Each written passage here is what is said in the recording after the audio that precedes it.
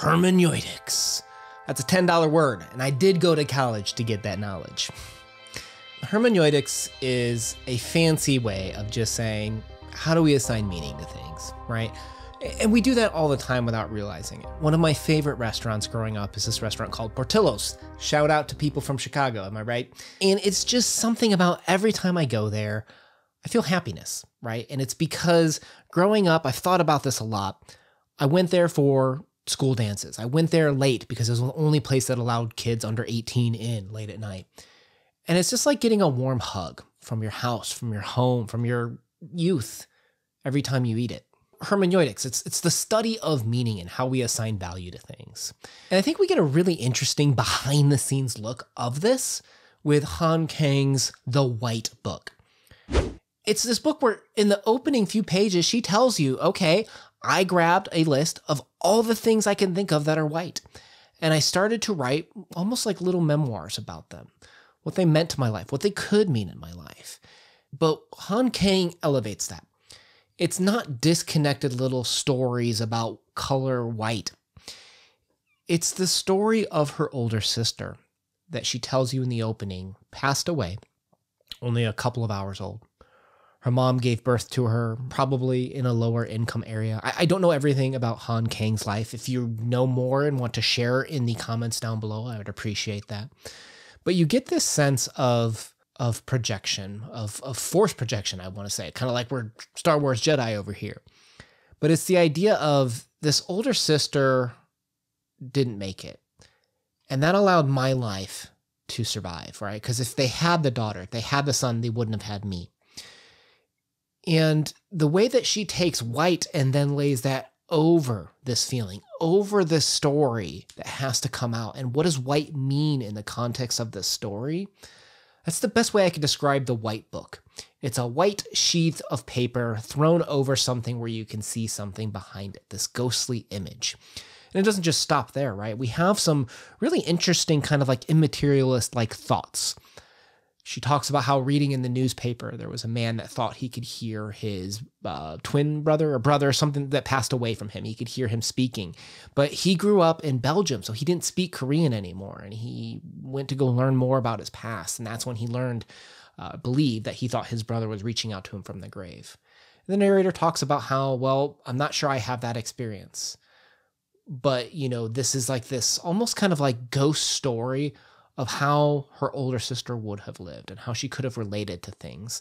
It's the idea of all these things that are white in life, right? In terms of celebrating life when babies are born, swaddled in white cloths, or eating moon cakes to celebrate good fortune. And there's like this dramatic irony of white's supposed to mean this, but it might mean something totally different to me in my life, right? Like maybe you had a bad experience at this restaurant that I love, and you're like, oh, I hate that place, right? It's the story of how we normally think of white as this virgin, pure form, and how that isn't the same form with when we're looking at the white sheet with what Han Kang has behind it, with this older sister that didn't make it, and almost like this survivor's guilt of what does this mean to me in my life? And the writing is very poetic. Okay, I don't want you to think that this is a story. It's like almost like you get a whole bunch of different chapters of things like mooncake, and it's just like 1 or 2 pages about maybe hermeneutics, about what it means to some people's life, and you start to see how it might mean something different to her as an author.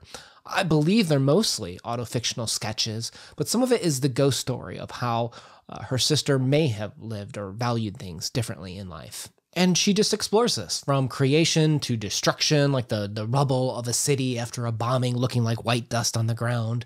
You just have a ton of little 1 or 2 page vignettes, sketching that is just written so beautiful. The prose is gorgeous. I'm going to link to my friend Brandon, who made a video on this, and he did some readings from that. So if you want a sampling of that, I'm going to link to his video. You know, I heard about this from Katja as well, who talked about how beautiful it was. And it was one of like her backup recommendations, but maybe isn't for everyone because of the deep subject matter. So I had really high expectations walking into this. You know, and can a book ever really live up to those standards when you've built it up so high? You have these expectations that it's going to be this amazing book. And it absolutely reached those standards. This is a 5-star read for me. The poetic combination, the unique look at what meaning meant to her in her life, and the honest approach to establishing meaning in her life in the wake of what happened to her older sister. I fully understand what Katya was talking about now, about how it might be hard to recommend, but this is a channel where I think a lot of us look for facing and diving into that realism. If you're looking for that really honest approach from a wonderful South Korean author, I think Han Kang's book, The White Book, might be something you want to pick up and leaf through because it is absolutely gorgeous and was a wonderful quick read to check out, especially for like a women in translation project. My name has been Una. I hope you have enjoyed your time today. Please make sure you check out those channels I mentioned down below, as well as subscribe and hit that like button. I appreciate you spending some time with us. What's been some of your favorite Han Kang books? Let me know in the comments down below if there's something else I should be checking out from her. Peace out.